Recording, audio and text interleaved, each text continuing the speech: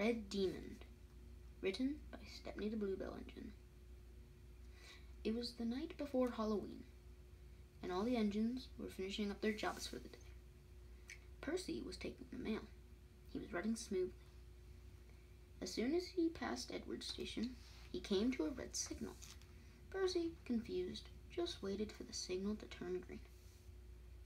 Then he heard a hiss, and a pop, followed by a screech, and then a boom. "What on earth was that?" said Percy, scared and confused. But he didn't have time to think about it, as the signal dropped and Percy headed out on his way. When he got back to the shed, the other engines were telling ghost stories. Percy told them about the incident he had earlier. Glenn was there. He had brought a rail tour down from Ulfstead Castle. As Percy spoke, he turned pale. "That's the Red Demon," he said quietly. "What?" said the other engines. "The Red Demon. That's what Percy heard," said Glenn. "Who's the Red Demon?" said Percy. Glenn paused. "A long time ago," he began, "there was an engine. He went by many names, but he loved being called Red Dash, because he was the fastest.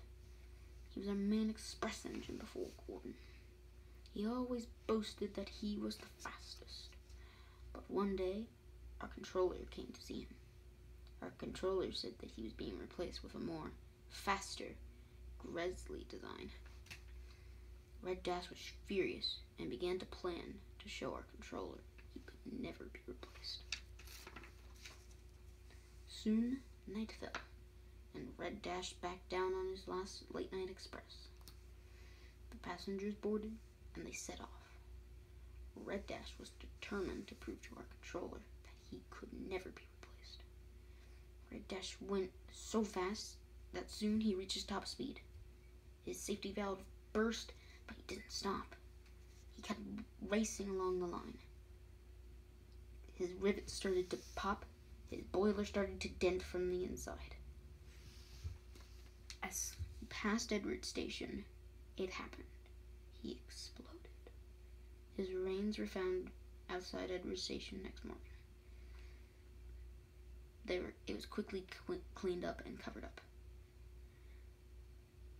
A year after the accident, some workmen were repairing the line near Edward Station when they heard a hiss, followed by a pop, then a screech, followed by a boom, followed by a demonic laugh.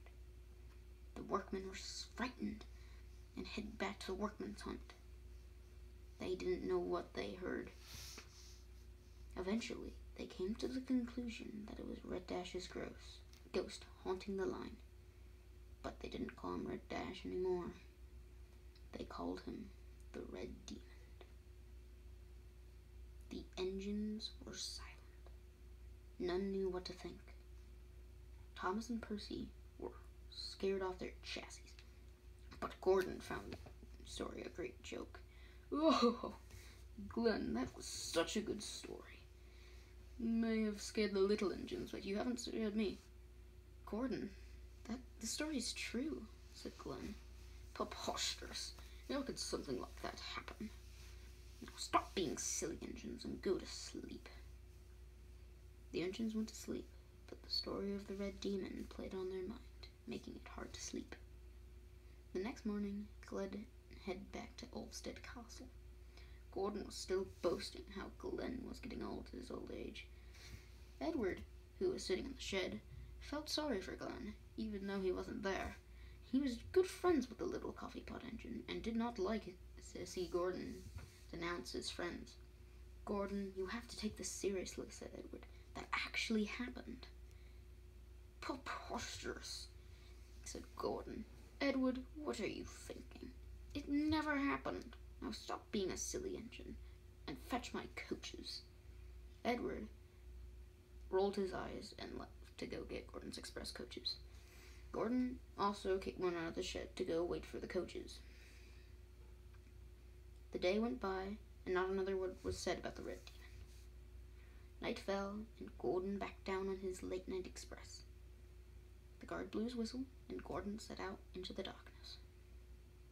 Gordon made good time, but as he passed Edward Station, he came to a red signal. "That's odd," said Gordon. "There aren't any other trains out at this time."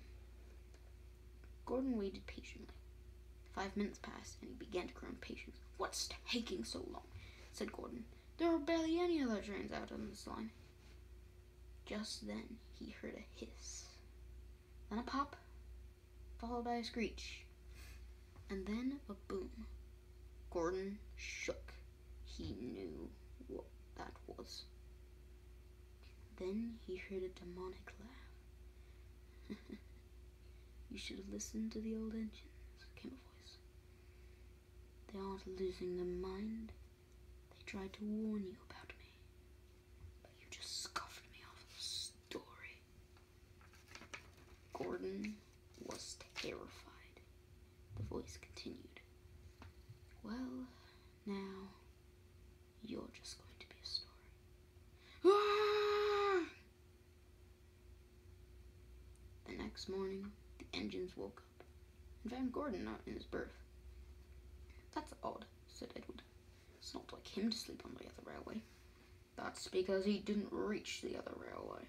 The engines jumped. There was Sir Topham Hatt, coming out of his car and walking over to the engines.